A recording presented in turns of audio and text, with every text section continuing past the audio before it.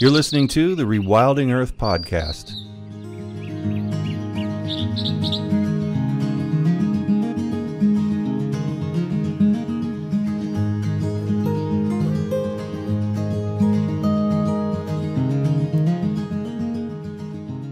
Reid Noss has put in over 30 years of work in developing the ideas of conservation biology and has become an important figure in conservation planning and management, as well as his work promoting naturalist education. Noss has been the editor-in-chief of the Journal of Conservation Biology and president of the Society of Conservation Biology. He is president and chief scientist for the Florida Institute for Conservation Science, chief science advisor for the Southwestern Grasslands Initiative, and an editor for the Journal of Natural History, Education, and Experience. Reid's published work consists of over 315 published or in-press scientific articles and 8 published books, with 2 more books in preparation. By the late 90s, he was collaborating with conservation biologist Michael Soulé to refine the conservation idea of rewilding. According to their paper, Rewilding and Biodiversity, Complementary Goals for Continental Conservation, Soulé and Noss identified the driving factors of rewilding as cores, corridors, and carnivores. I recently talked with Reid about his work as it pertains to wilderness recovery networks and the origin and history of rewilding, as well as his concerns about conservation policy and his vision of where we might go from here.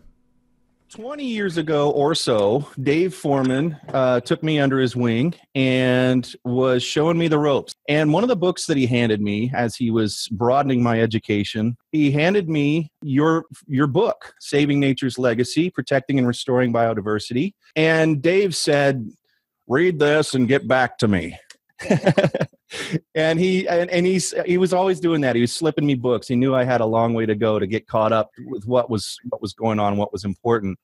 And so that's where I first found out about Reid Noss. And I'm very, very excited to be talking to you today, Reid. Thank you so much for taking the time. What do you mean today, or what did you mean back then when you guys were talking about rewilding? What does it mean to you? To step back just a little bit, as you, I'm sure, know from Dave Foreman and others, I was involved with the Earth First movement and the Earth First Journal throughout most of the 80s up until 1990, when the big split occurred, the coup, and the journal was seized by others. But in the 80s, I was using the term wilderness recovery for what I now, and many people maybe use the word rewilding for the same concept. And to be honest, I was trying to search my brain prior to this call to think of whether I actually coined the term wilderness recovery or if it's another thing that maybe Dave coined and I borrowed. But I wrote an article in 1985 for the Earth First Journal called a Wilderness Recovery Plan for Florida, which was basically, it's actually cited, and there's a figure of an interconnected reserve network for Florida in Saving Nature's Legacy. So if you look and Save Nature's Legacy back in the literature cited, you'll see Noss 1985, Earth First Journal, a wilderness recovery plan for Florida. And I was using wilderness recovery as a way to restore wilderness qualities, and in particular, in the case of Florida, to restore populations of Florida panther and Florida black bear throughout the state and ultimately beyond. So I was using wilderness recovery in that sense. Later then, Dave coined the term rewilding in one of his Around the Campfire, I think it was one of his Around the Campfire, and he can set you straight on this, Around the Campfire articles in Wild Earth. And that was mid-90s or so. See, the way I think of it, because I always fantasize that I might write something up like this for a screenplay adaptation for TV or something. And you and Soulé and Foreman were all in a room, and the Secretary of the Interior and his thugs were beating on the door, and you were kind of trying to come up with a plan. And I know that's not how it happened, and you're elucidating that for us right now. It's like, but it's always exciting because that's the way a lot of people, the historians, the people who are really interested in this stuff and really want to hear about this. It's nostalgia partly for a better time, because even though we were all going through some really seriously bad attacks on nature in general back then, with the perspective we have today, it almost seems quaint. Yes. And so when I started using the word rewilding, it was based on Dave's usage, but to me, it was just a shorthand for the wilderness recovery terminology that I had used, 10 years earlier, and a few others. So, I'm not trying to claim priority or anything. Yeah. It's not convergence things. But really, I think the whole concept of rewilding really emerged out of the Earth First movement prior to the Wildlands Project. And then that was incorporated into the Wildlands Project, and then got this new name of rewilding. Has your idea of rewilding changed over the years? Like, what would your definition be? How would it be different than when you were talking about wilderness recovery and your very first plan in Florida for the black bear and puma? Well, that's a good question. At the time that I had my wilderness recovery plan for Florida, when I construed that, it was primarily based on large carnivores, bear and panther. But a secondary theme was restoration of natural disturbance regimes, especially fire, which is extremely important in many ecosystems, of course, across North America and the world. But frequent fire is more important in Florida and the lower coastal plain of North America than virtually anywhere in the world. And over the years, my appreciation of that has increased. And in fact, just a few months ago, I had my most recent book come out, which is Fire Ecology of Florida and the Southeastern Coastal Plain.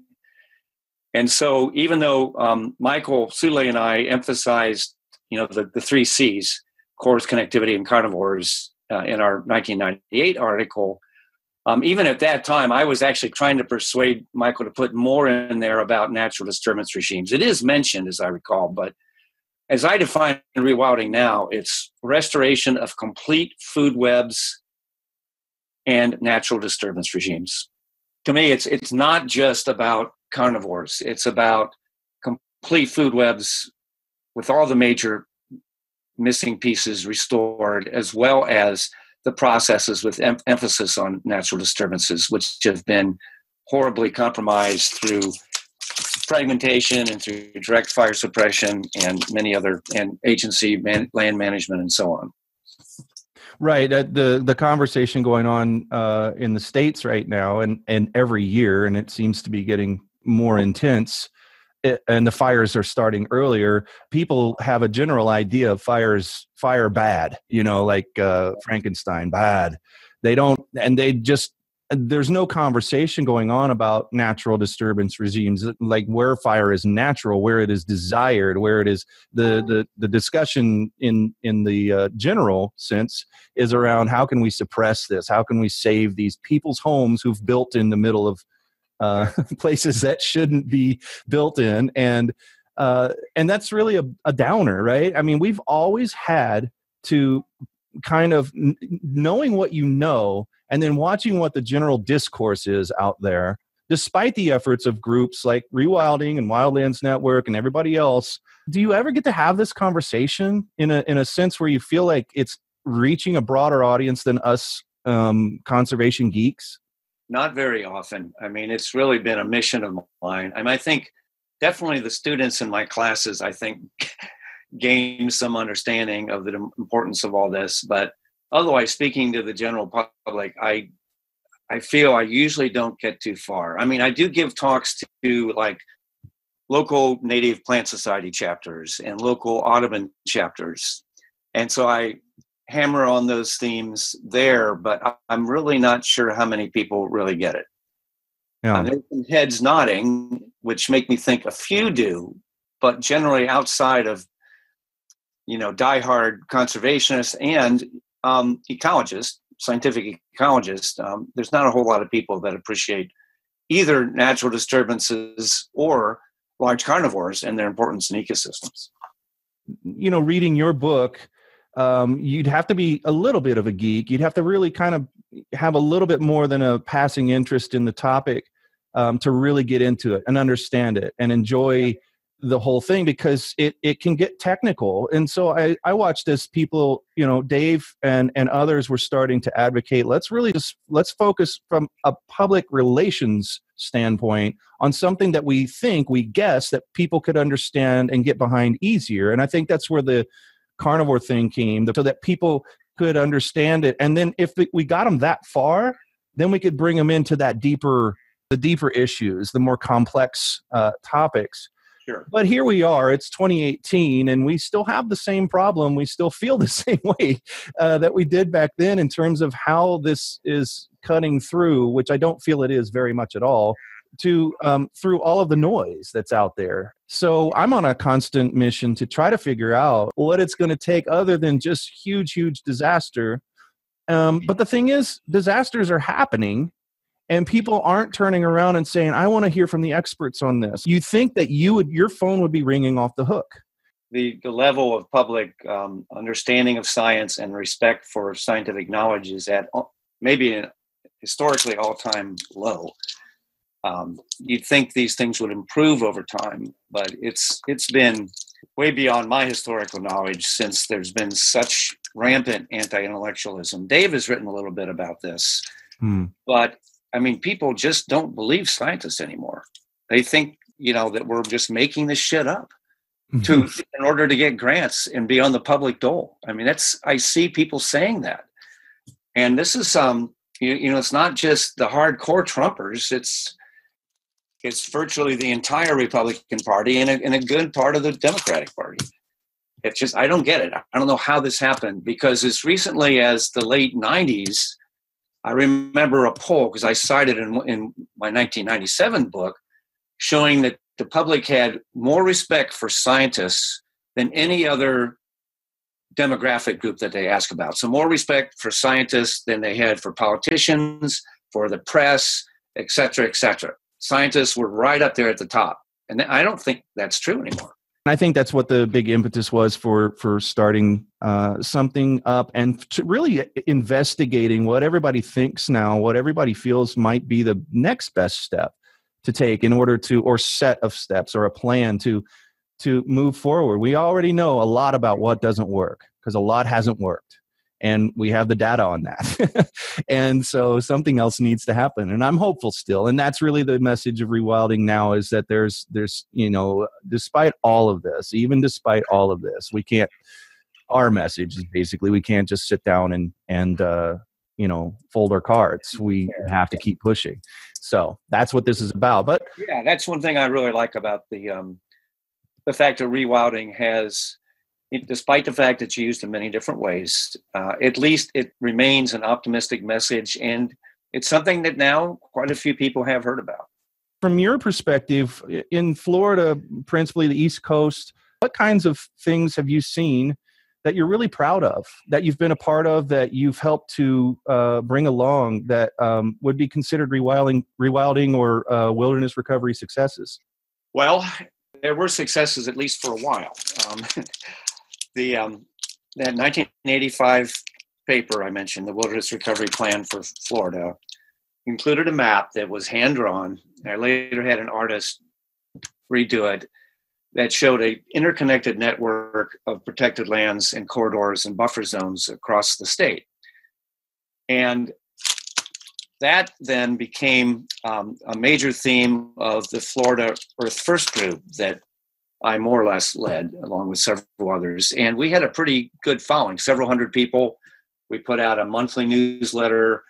We were really pretty active. We had meetings, in my front yard on a regular basis. So it was pretty cool. That was in the 80s. And we developed, then I was working with help of a couple colleagues on this big wall-sized map with Mylar overlays to make a more detailed proposal for a connected network of conservation areas in Florida. And we had a conference. I didn't organize it, but it was organized by another group that was around at the time called the Environmental Information Center, which no longer exists. But anyway, we had a corridors conference, and we had the map that I was just talking about, the big wall-sized map with the Mylar overlays hanging from the podium. And there were hundreds of people at this conference. We had a guy running for governor who gave a talk and endorsed this proposal. And things were really exciting. And the map then showed up on the front page of many of the newspapers statewide. And my advisor, I was a grad student at the time, my advisor, who was one of my inspirations for a lot of this, Larry Harris, he was like pissed at me because he goes, now we're going to have all this backlash. You're going to scare people. Mm-hmm. And the thing is, there was very little backlash. We got a little bit from the Farm Bureau, who claimed that these corridors would spread disease from wildlife to livestock, which was complete bullshit. They said, look, we're not creating new corridors. We're just trying to maintain, protect what's already there or restore those that have been relatively recently lost. So that actually worked, that retort worked pretty well. And within just a couple years, and actually I have this in Saving Nature's Legacy, I have a map that was produced by a workshop of the Nature Conservancy, Florida Audubon, both very mainstream conservative organizations, working with state agencies to basically update my old map. And that was used as the basis for a land acquisition program called Preservation 2000, P2000 for short, which was a $3 billion program over 10 years. So $300 million per year for land acquisition. And this was supplemented by various county bond measures. So altogether, it was up to around $500 million a year, $500 million a year for land acquisition in Florida to complete this network. So I was extremely optimistic, as were most conservationists in the state who had worked on this, and that after the first 10-year program, a new $3 billion program was established. And all this died just about 7 years ago when our latest governor came into office, Rick Scott, who's now running for Senate. Somehow he got reelected, the son of a bitch. But he basically killed the program. The legislature really wasn't ever very much in favor of it, but the governors of both parties, these are mostly Republican governors, as well as some preceding Democrat governors who endorsed this. So it was a bipartisan thing, which is a real surprising that anything could be bipartisan these days. But yeah. Both of these big land acquisition programs were bipartisan in Florida, supported wholeheartedly by Republican governors like Jeb Bush. And then all that died. So even though all this was very encouraging, and it was rewilding on a massive scale, it all ended about 7 years ago when the current governor took office. So I can't be so optimistic anymore. And actually, many of the lands that were protected under that program, the same governor has proposed opening up to massive tourist development, to logging, to increased livestock grazing. I mean, you name it. So even those areas that were protected under these programs are now being lost, many of them. So it's pretty depressing down here. So for many years, I was very optimistic and encouraged, but for the last few, it's just been depressing as hell. It's rough.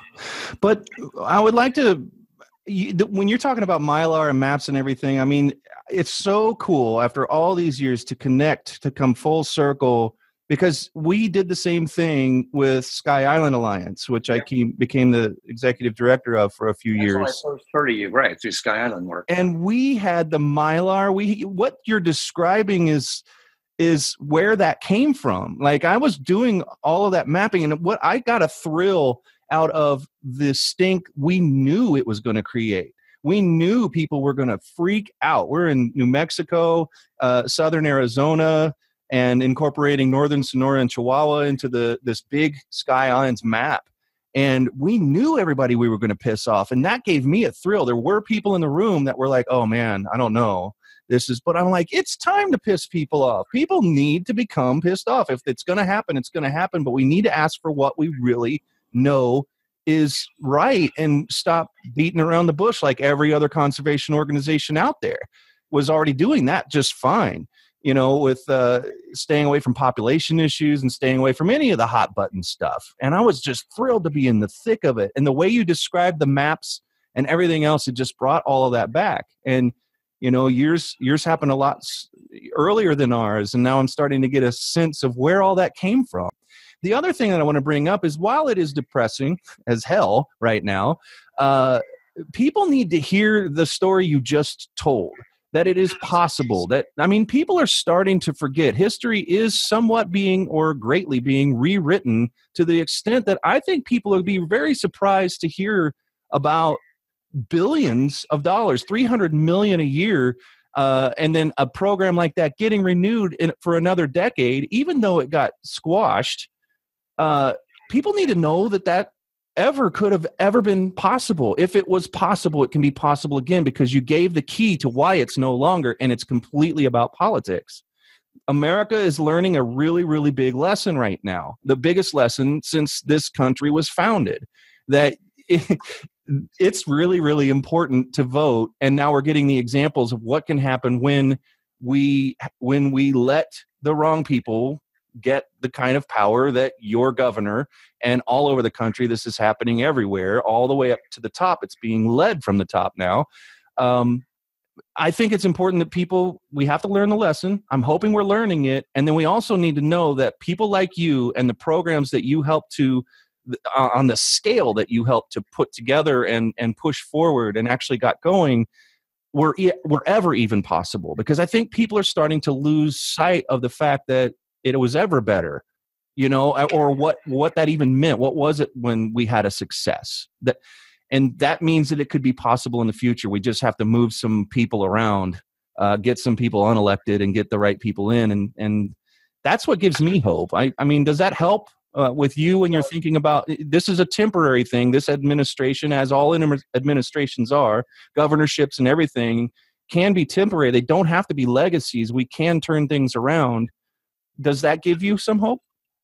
It does. And I was just reminded as I was listening here that there is one project I developed prior to coming to Florida along the same lines. I worked for the Ohio Department of Natural Resources for their state parks and then their state natural areas program in the early 80s. And in 1982 and early 83, my boss there gave me an unusual assignment. He said, Reed, I want you to figure out what we're missing in conservation in Ohio. And I had already been spouting off about this, that we were focused on these little small natural areas, these climatic relics, like little bogs left over from the Pleistocene and so on, which were really cool places, but there were no large-scale land conservation efforts, nothing that would restore a whole ecosystem, and where we could reintroduce bears and ultimately gray wolves and so on.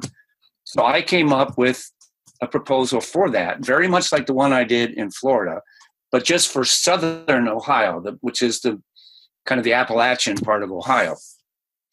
And my boss himself loved it, but the higher ups in the department were pissed that I'd been wasting my salary money for months coming out with this unrealistic, audacious, ridiculous proposal. And the reaction was so bad that I quit my job and moved to Florida. But the good thing is the Nature Conservancy of all organizations in Ohio really liked the proposal, especially because I noted that the first priority, where the first efforts for connection should be, was this network of preserves called the Edge of Appalachia Preserve System in southern Ohio that the Nature Conservancy had developed along with the Cincinnati Museum of Natural History. And I had proposed the first major linkage be to bring those reserves that were isolated at the time together through corridors and link them to the east to a designated state wilderness area of a state forest called Shawnee State Forest. And amazingly, that has been a success. And the Nature Conservancy, there's a guy there that about once a year sends me a map of what their acquisitions have been. And they now have, it's small scale, but for Ohio, it's big. They have about 60,000 acres of preserves with a complete linkage between all the reserves and all the way over to this state wilderness area. Wow. So that's been a success, and it continues to be. They're still buying more land. And around what year was that? That was 1982 and 83. Could that possibly be one of the first projects of its kind? Could that be where corridors and things really got, put on the ground? And I think it might be, actually. Yeah. Wow.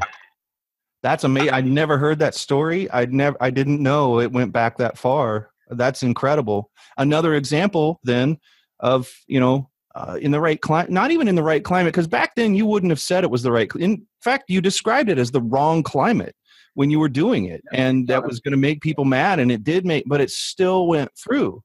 So I think that the message of hope in all of this is that it doesn't have to be, absolutely perfect in terms of a political environment, or the stakeholders don't have to all be completely unanimously in agreement for things like this. They never will. They never have been anyway, but for things like this to happen. And I love that. I tried to get, especially when I was getting hammered by my bosses before I quit, I was trying to get support for this from the Sierra Club, from Friends of the Earth, from the Audubon chapter in Ohio, and other environmental groups. They wanted nothing to do with it. They thought it was totally unrealistic, and I couldn't get any support. The only group that was interested was the one I mentioned, the Nature Conservancy, of all people. And in this particular case, I'm not saying it's going to be like this everywhere, but in that particular case, I think it's been successful because the Nature Conservancy's approach of quietly buying land under the radar, not publicizing it at all, is actually been successful. The only place they publicize it is in like the Nature Conservancy magazine and the state newsletter and so on. They have not made any political statements about this. It's all just been buying land. What the Nature Conservancy used to do, which they've largely quit doing, they're fortunately still doing to some extent in Ohio to put together this network. Yeah, and so locally or regionally, a legacy can continue on that might not match what national is doing policy-wise in a group like Nature Conservancy. And that's really good news too, that whether it's real on-purpose autonomy or just people are doing something on the ground the way they see it ought to be. And the people on the ground are the ones, they know the areas, they know what's important more than, people on the national board of organizations as big as the Nature Conservancy. That's really good news too, that somebody there is really keeping that legacy alive.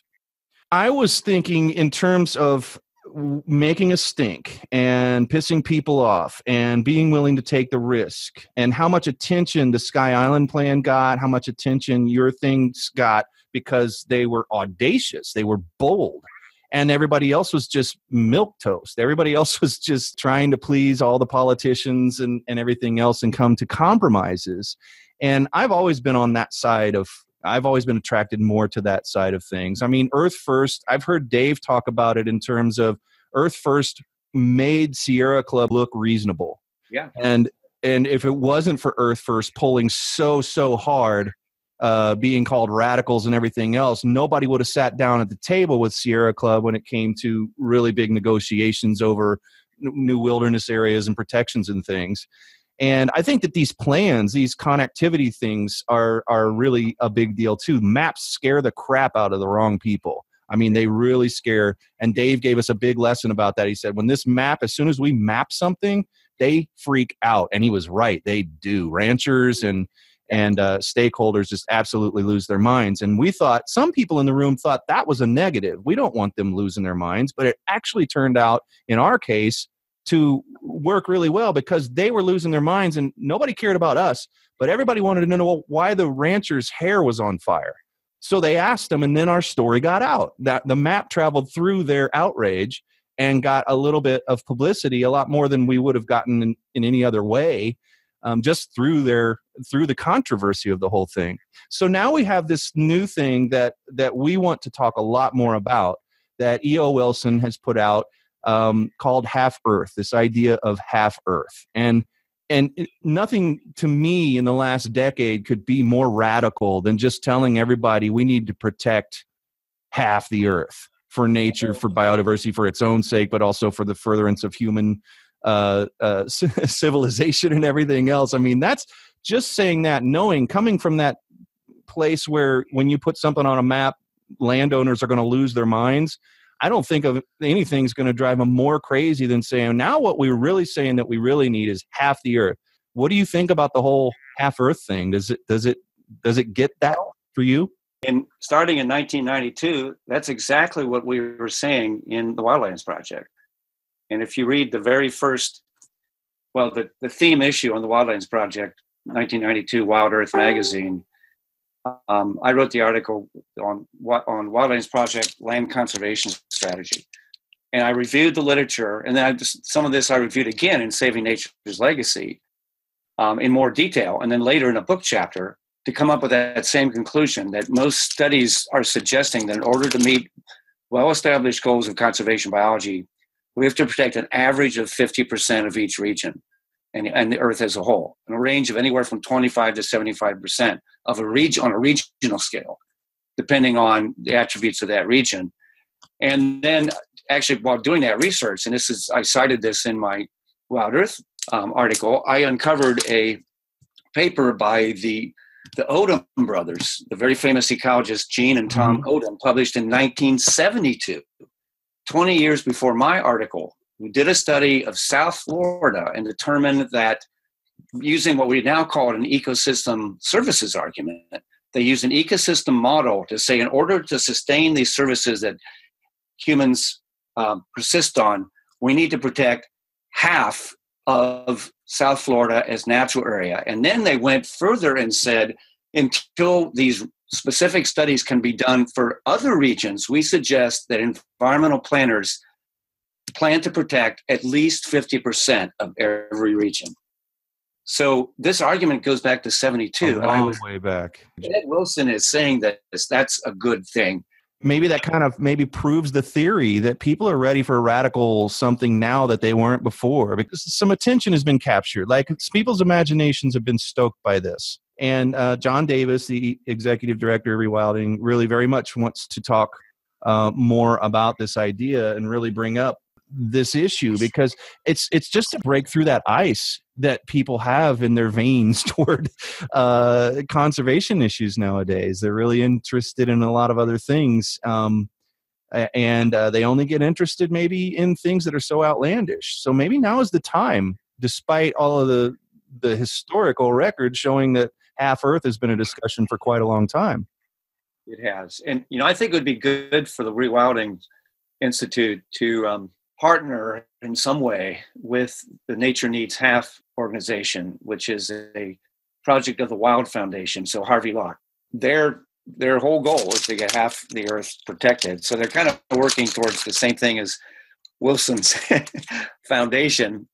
Well, it's been proven that having two isolated groups or more working on a project from different angles and everything, you're going to get to a solution a lot quicker than having one view. What excites me about that is if maps piss people off on a local or regional level, a global map is really going to be the Uber of all. I mean, that's going to start the biggest discussion. It seems it would scale to that. If you're going to have a map of the Earth eventually, where everything really needs to be protected, it's all laid out in much the same way, hopefully, in the way that we were doing the small reserves, relatively small areas way back when you started it. And as we continued with Wildlands Network and Sky Island and all the others, Yellowstone, Yukon, all those guys, all of that goes into a great big giant map. Who could we piss off then? That's right. But, again, the surprising thing about our Florida project is that even though my PhD advisor, he knew I was working on this, and he did not want me to release this at this Corridors conference I mentioned, because he feared this massive backlash that would piss off everybody. And surprisingly, it didn't piss off many people. And it inspired a lot more people than it pissed off. And I mentioned the only negativity we got really was from the Florida Farm Bureau. The other groups that you would expect to be really up in arms about it, like the Florida, what do they call themselves? Livestock Growers Association and Home Builders Association, so on. They were silent on it. Well, nothing will humble a crowd of people like a good hurricane that's coming with a lot more frequency every year, some wildfires that are completely out of the norm, and ice caps melting.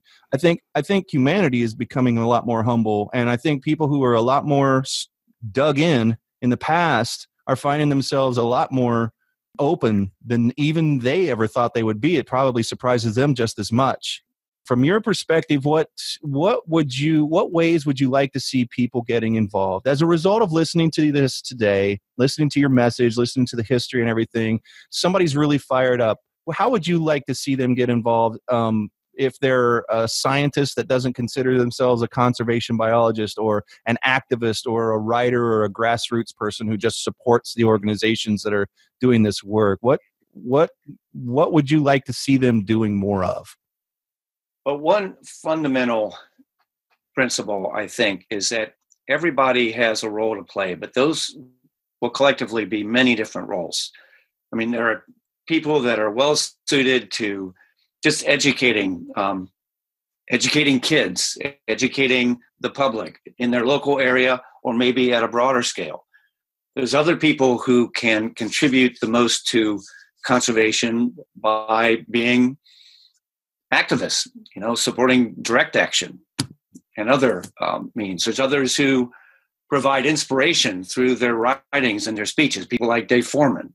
And then there's others, like the path I chose, who can, and it's the reason that I went on to pursue graduate degrees in ecology, is that I figured this is a way that I could get the knowledge and, I must admit, the credibility to be taken seriously enough that I could help influence conservation decisions. But everybody has a different role. And I think everybody needs to find, if they're interested in conservation, if they have those values, which I think still a lot of people do, even though I think there's a lot of cognitive dissonance out there. I'm amazed. I see people that have conservation-oriented bumper sticker right next to a Trump bumper sticker. What does that mean? It's insane. They're insane, right? But or else just dumb as hell. But the point is, there are a lot of people that do have some interest in conservation, and they just need to find out with their talents and their skills where they can best contribute and how they can best contribute. Reed, thank you so much for being on one of the very first Rewilding podcasts on this very important topic. And I really, really want to talk to you again in the future. I know that our listeners will too. Thanks so much for taking the time. Thanks for listening to the Rewilding Earth podcast. Be sure to visit rewilding.org to subscribe so you don't miss past and future episodes. And while you're there, please consider supporting Rewilding by making a donation or subscribing to the Rewilding Earth newsletter.